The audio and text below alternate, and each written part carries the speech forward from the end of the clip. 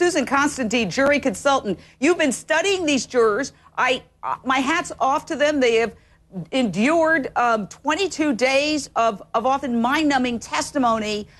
Do you think they are in quicksand tonight? Well, really, right now that they're exhausted. They've had several days that they've been in court. Now they're in deliberation.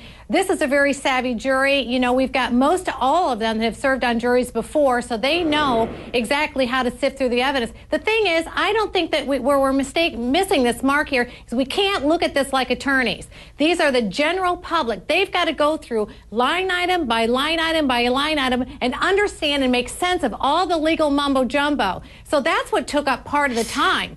Now what they've got to do now is, the reason why they're asking for all this information, because this is an evidence-based jury pool. They want to cross every I and dot every I and cross every T before they come up with the verdict. Susan Constantine, you are a jury consultant. You read the jurors. Now, it's 7 men, 5 women, about half of them Michael Jackson fans, but then by the same token, about half of them have had experience with addiction in their families. So is that going to play off each other?